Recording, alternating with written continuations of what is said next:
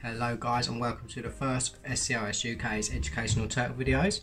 In these videos I'll be covering topics such as the life cycles of turtles, including reproduction. We'll cover the living environments of turtles, including the troubles they face from predators and the impacts humans have on them. I'll also be talking about keeping pet turtles and the best beginner species, as well as highlighting a lot of common species found in the pet trade. In this video we'll talk about the history of turtles as well as the physical traits that make them turtles. So a little bit of background about me. I'm Vinny. You'll get introduced to her later in the video and you'll hear her screaming throughout. I run Europe's only snapping turtle rescue sanctuary. We also have run a reptile rescue, NKM Exotics, for the last 14 years, and we've taken in all sorts of animals. One of my first pets was a Reeves turtle, and you'll see him later. He's called Tika, the little melanistic Reeves turtle. And yeah, so I have a huge passion in turtles, and I thought I'd make these educational videos aimed at different stages of students learning, and hope that people can learn something from me. So let's crack on with the video. So to start with, we'll quickly go look at some turtles. So to start with, we'll run through some basic anatomy of turtles. So the top of the shell here, this is what's called as the carapace, and the bottom, if I flip her over, that's called the plastron, and it's joined in the middle on each side. Oh, she's a wriggly one. So this here is a map turtle, what's classed as a Wachita map turtle, and they, like most animals, have two eyes. She has a set of nostrils there on the front of her face, just above her beak, and the beak is made of keratin. Now the shell is made up of a bony structure, as you'll see on the picture that I'll post up now.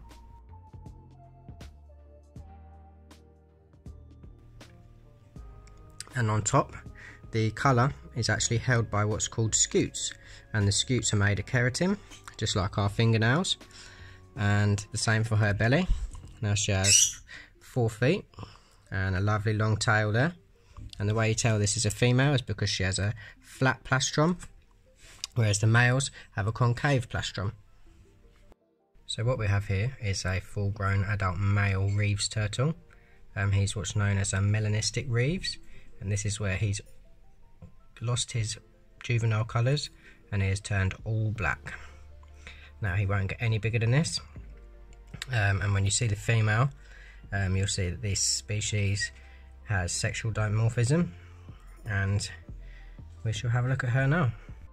So now when you look at the size of a full-grown female, you can see they are much larger than the males. She's probably about 8 inches, whilst Tika over there is about 4.5, and you can see the difference in their shells. She's a lovely light brown colour, and where he has the melanism, he is nice and black.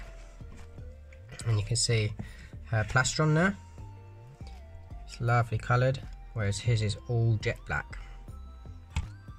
You can see that his plastron is just slightly curved inwards, and that is so during reproduction he can sit on the back of the female and not have any barriers blocking him from getting in there.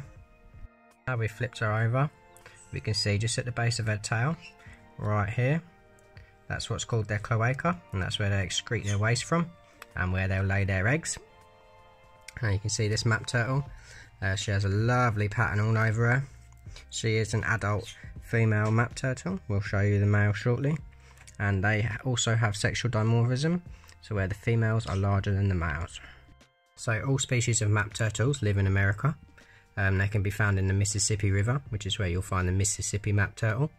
The northern map turtles go all the way up to Ontario in Canada and Quebec, and they also can be found in the river basins.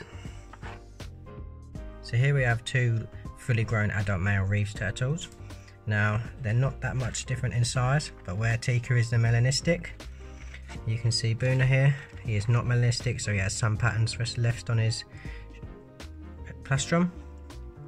Now in male turtles, which Boona's displaying very well here, you can see the long tail, and the cloaca is really far down the tail, and this is because they have hemipenes inside here, which is their mating organs, and they actually have 2.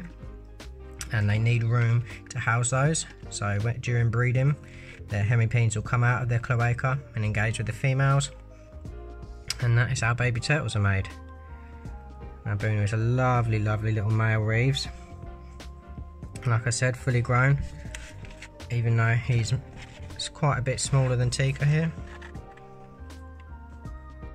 So here we have another species of map turtle. This species is the Wachita map turtle, and you can tell the difference by their head markings just above the eyes there, and the line down their snout. They're completely different to the other species of map turtle. Now this girl is a rescue that came into us, so she does have a bit of a poor shell, but it's growing really well.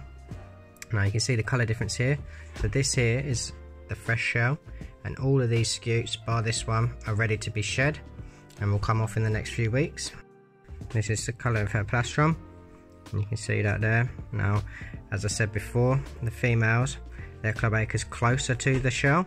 This is because the eggs that will be made inside the shell need a way to come out, and if the cloaca was further down the tail, then it would be harder for them to push the eggs out. So it's closer to the shell. This is the telltale sign of how to sex turtles. You can see her cloaca is just there by my finger, and it's much closer to the shell. So this is another species of map turtle. This is classed as the false map turtle. Again, found in America. She has a lovely shell. This girl was grown here by me from a hatchling, so she is in absolutely perfect condition. Now, as she moves away here, although she's not a snapping turtle, her nails are very long and they are quite sharp. So if I flip her over, you'll see her bare plastron, and she has some stripes that carry on from her arm markings, but a completely plain plastron. And if you look very closely on her carapace, there's some underlying markings down under the scutes. She's a very beautiful turtle. Now something that she's displaying here quite well is her beak. You can see there, it looks just like a fingernail, and that is how they crush any of their food.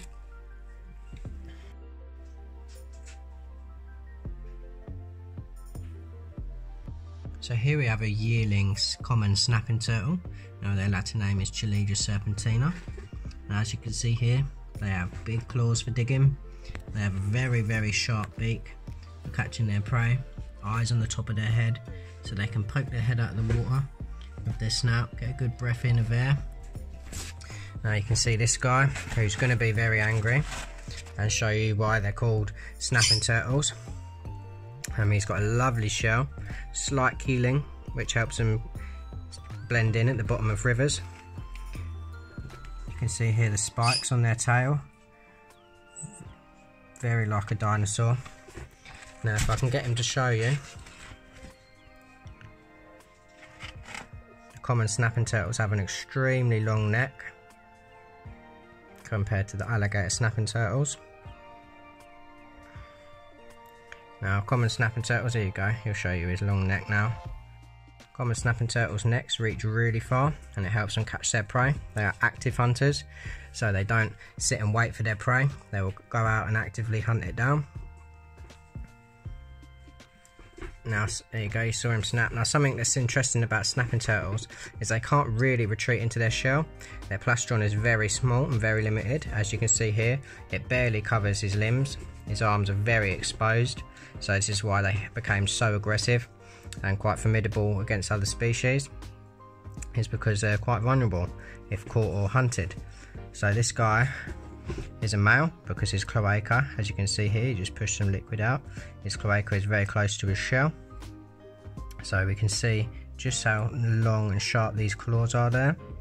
Now also if you look at their skin has these things called tubercles on, and this is slightly like scales. So as we pick him up, he's an angry boy.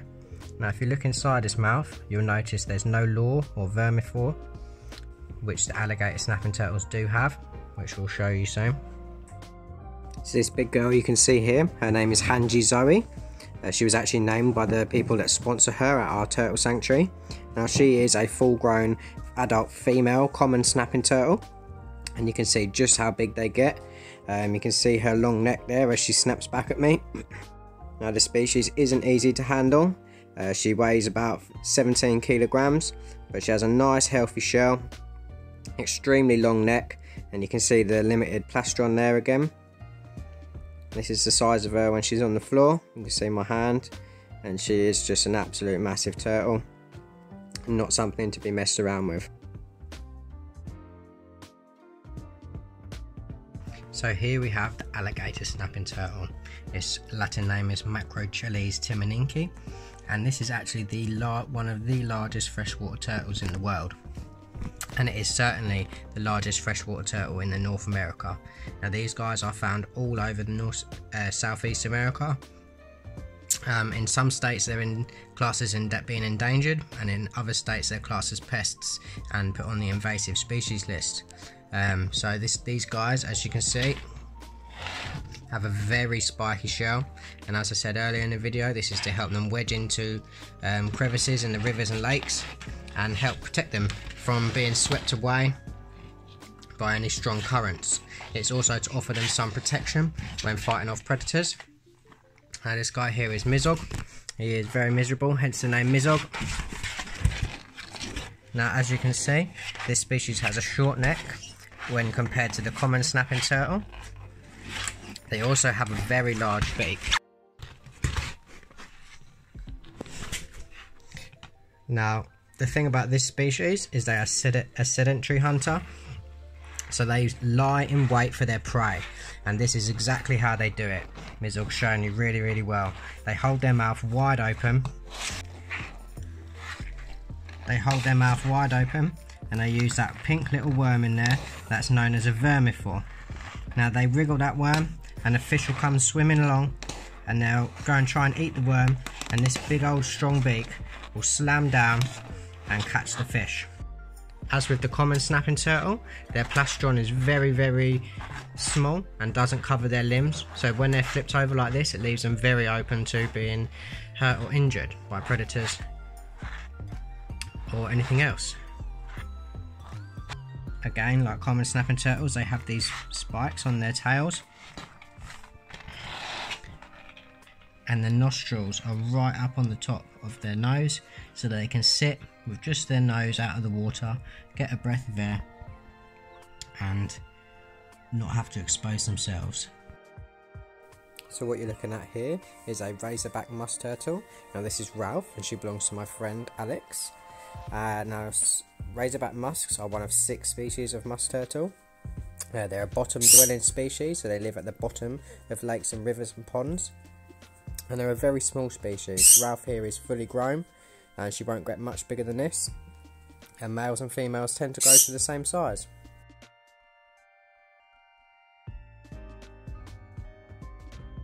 So the turtle you're looking at now is a diamondback terrapin. Now diamondback terrapins are the only true species of terrapin, and they actually live in brackish water with the salt marshes and estuaries and tidal creeks. Now this means that the water is a mix of fresh and salt water, and they're one of the only turtles adapted to live in salt water, apart from sea turtles. They feed on fish, marine snails and crabs, as well as clams and carrion, which is animals that have died of other causes. Now the name terrapin actually derives from this species. It's from a Native American language that refers to this species exactly, the Macromys terrapin. Now the turtle you're looking at now is Odin, kindly videoed by my friend Dudley from Dudley's Turtle Emporium, and he's a male diamondback terrapin. Now the diamondback terrapin in this video, that is Littlefoot, which was kindly videoed by my friend Nikki, and isn't he just gorgeous? So these turtles you're looking at now, these are what are called side neck turtles, and they have an incredibly long neck. When they're scared or threatened, they fold their neck along the side of their shell and they hide it away. There's other turtles which have even longer necks, and they're called snake neck turtles, and it's quite ridiculous if you look just how long their necks are. They have very sweet, endearing faces, and just one of the longest necks of any turtle species.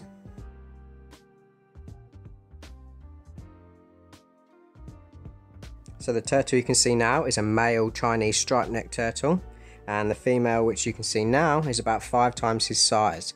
So sexual dimorphism is very common in turtles.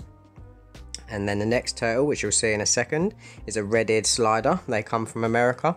He has a beautiful pattern on his carapace and red patches on the top of his head, which he's not showing you because he's a bit shy.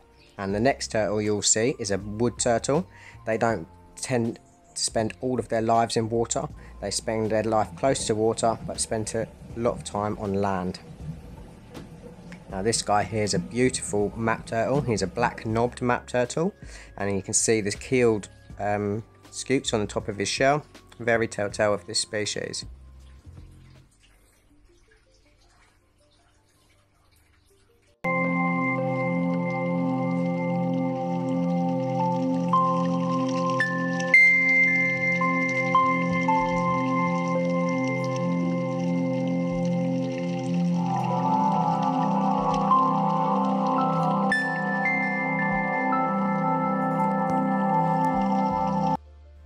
Now sea turtles, unlike other turtles, cannot retract any of their limbs into their shell.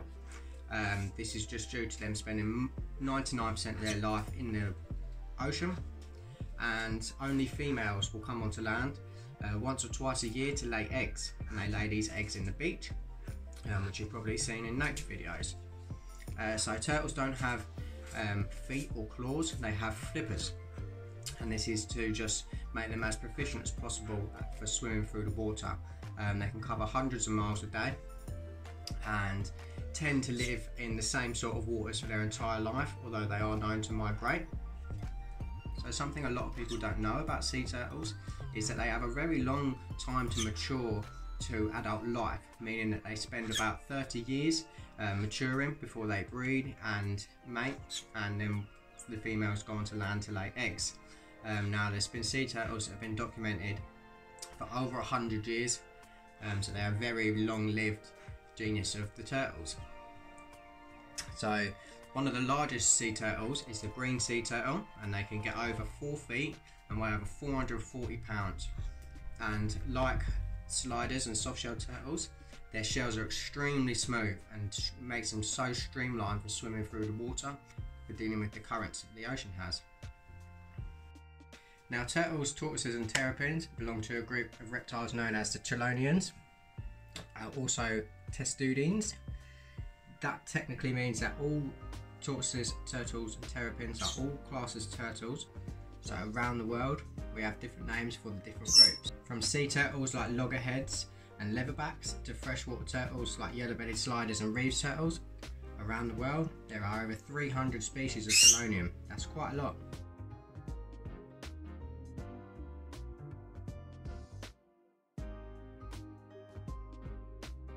From the picture you have just seen in the video, that is one of the earliest turtle shells that we've ever found as humans. And now the earliest turtle was dated over 298 million years ago, and these turtles were generally much larger than the turtles are today. As like dinosaurs, all animals, all plants were a lot bigger because they had bigger animals to contend with. They'd eat bigger food, and this would allow them to grow much bigger. And turtles, terrapins and tortoises are generally a really long-lived species, so they'll live over in excess of 50 years for some smaller species of turtle, and the larger tortoises and larger sea turtles at least, sorry for the birds, can live over 100 years. Now we have some turtles here that are over 50 years old, and we have some tortoises here that are over 60 years old. Vinny, please be quiet. And these turtles have successfully adapted to colonise every continent except Antarctica, and they live in every ocean except the Arctic. It is just generally too cold for the cold-blooded animals to live. So that means turtles are found in Europe, Africa, America, all over Asia, North and South America. With no native species to the UK, any turtles that you find here will be abandoned pets, likely dumped in ponds, rivers and lakes. This is where rescues like ours contribute to the survival of these abandoned pets. Most turtles are found in tropical countries due to the high temperatures that they need to survive. So turtles are very distinctive because of their shells. The shells are made up of two parts, the top being the carapace and the bottom being the plastron. Now the carapace is a very telltale way to tell how a turtle likes to live its life. So turtles like sea turtles, soft-shell turtles and sliders all have smooth shells. And this is to help them proficiently move through the water smoothly and have as little drag as possible. Whereas turtles that spend a lot of their time on the bottom of the rivers and lakes tend to have keeled shells because as the water levels rise or they live in any place with a type of current, they need to wedge themselves under rocks and branches so they can stay in their preferred area. Now this is like snapping turtles, where they have huge keeled scutes, and this helps them wedge, like I said, wedge into rocks and any crevice they can, and it helps them also not be pulled out of these crevices by predators. Now, although numerous animals from invertebrates to mammals have evolved shells, none has the architecture quite like the turtle. The carapace and plastron are bony structures that usually join one another along the sides. This creates a rigid skeletal box, and it really helps protect them from predators. Now, this box, composed of bone and cartilage, is retained through the entire life of the turtle. They can't get out of their shell because the shell is an integral part of the body. The turtle cannot exit it, nor can they shed the entire shell like a snake can shed their skin. Now the shell, just on the inside of the shell, their ribs actually help support that top carapace, and their spine is fused to that back top of the carapace. The outer layer is covered in what's called scutes. Now these scutes hold the pattern of the individual species, and these scutes are made of keratin. Now I'd quickly like to apologise in the video for the bird noises that you're hearing. I've got two conures. This is a green cheek conure. This is my girl Vinny. She's a beautiful girl, but when I'm over here, she's in her aviary over there, she just screams to be let out. So through some of the content you'll see, she'll be on my shoulder, and for others she won't be because she'll have flown off somewhere else. But this is Vinny, up him, and she'll just hop about like this, and I'll pretend I'm a pirate. What I wanted to show you was one of these. Now this is a turtle scute that they've shed, and this has come from the centre of the carapace, and you can tell that by these little corner pieces that stick out there. And I'll get it in the light box in a second and show you, but this came from a red-eared slider, and we'll have a look at it in the light box. So here we have that turtle scute, and as I said, this comes off the top part of the turtle shell, which is the carapace. As you can see, it's slightly see-through. It's very thin as a piece of paper, maybe a little bit thinner. And this is what they shed, and as you can see, like I said, it holds the pattern of the turtle. This came from a red-eared slider from the centre of their shell. That's pretty cool. And every few months they shed these, and a new healthy scute lives underneath and grows. Now some turtles are known as softshell turtles. This means that they have no bony protection, no hard carapace, no hard plastron, and instead, as described, they have a soft shell. This soft shell is quite rubbery and it's quite rough, although it is very, very smooth. These turtles are prone to predators as they make really easy prey because they don't have a hard shell that they have to bust through. All turtles have a beak. Like a bird, this beak is made of keratin, and the beak is imperative for helping them crack clam shells, snail shells, and eating and munching through fish. What we'll do now is cut to some footage of a softshell turtle, and you can take a look at how their shell is and at their long snout, which is specialised for keeping them underwater so they can breathe without being spotted by birds of prey.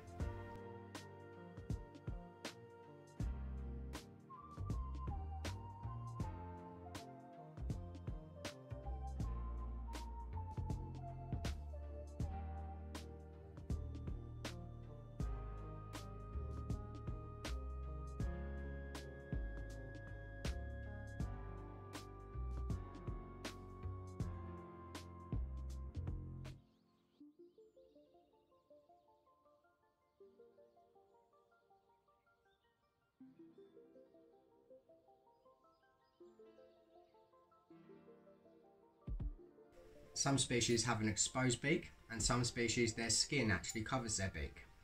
Now speaking of their skin, they have a rubbery skin that's covered with scales, and these scales allow them to live out of the water and offer them some protection from sharp objects. So like other reptiles, they are cold-blooded. Another word for this is ectothermic. This means that their body temperature matches that of their surroundings. So if they're in a cold water, their body temperature will be cold. And to warm up, they have to haul themselves onto land or any floating objects that are in their lake, water or river system, and they have to bask in the sun, have to use an external source heat like the sun. Now most species will haul themselves out of the water and bask on the banks of the rivers or lakes, or on branches or floating objects in the water. Some species, like the musk turtle, are quite shy baskers, so they do something which is called cryptic basking, which means that they just stay just on the surface of the water, or just very close to the water, or uncovered by branches or leaves. Now this offers them some protection, but also allows them to get the beneficial UV from the sun. Once fully warmed through, these turtles will head back to the water, where at this optimum temperature they can properly digest their food and their body can perform all the processes it needs. Now the reason they bask in the sun is because the sun gives off infrared light as well as UV, as well as a lot of other types of light which you've probably learnt about through the light spectrum. Now the sun dries their shells out, which stops fungal infections and bacterial growth, and it plays an essential part in their lives. The UV is important as it offers them the ability to synthesize vitamins such as vitamin D3, and this is essential for calcium uptake and absorption. Now the calcium uptake and absorption, as well as the protein part of their diet, is what allows them to create their perfect shells. Without this, which it can be seen during the captive keeping hobby, they come out with some deformed shells because they just aren't provided with the right vitamins. Another thing we need to talk about is that turtles breathe air, just like mammals and just like us humans. They're not like fish, they can't absorb oxygen through the water, so they use their nostrils, which you've seen in the video, to rise to the surface, and they'll take in a lungful of air, and they can then hold their breath from anywhere from 5 minutes to over an hour depending on the species. While they hold their breath, they'll be swimming in the water, searching for food or safe places to hide. To survive, soft-shelled turtles have adapted longer snouts, as I can show you here. And this allows them to stay further under the water whilst being able to rise up and get that breath of air. So that's it for the first installation of these videos. We have 3 more videos coming up covering the turtle's environment. We will also cover reproduction and hibernation, and we will also cover keeping turtles as pets. So I hope you've enjoyed this video, and I hope it's been informative and you can learn some things from it. We haven't gone as in-depth as possible, and those videos will follow. We're trying to aim these videos at different stages of students' learning. So these videos are a bit more basic, and we'll have videos aimed at higher learning students, and then proper turtle keepers with all the full information and breakdown of some of the latest research. So that's it from me, guys, me and Vinny. As I said, I hope you've enjoyed it, and I'll see you in the next video.